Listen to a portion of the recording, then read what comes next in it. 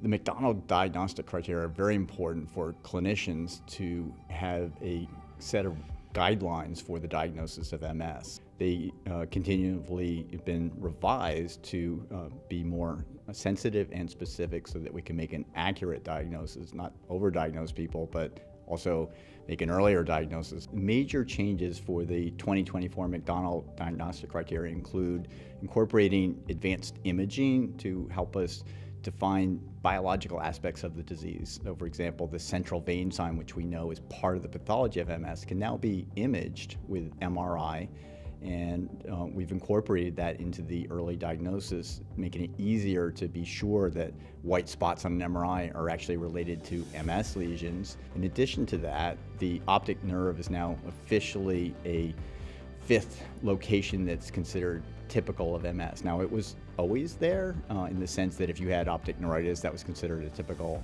symptom or attack of MS. But what's changed with the optic nerve is that we can use devices to detect asymptomatic optic nerve involvement. We'll be able to diagnose earlier and more accurately, and that's the foundation of the entire treatment plan. And we want to have confidence in our diagnosis. We want our patients to understand and have confidence in it as well.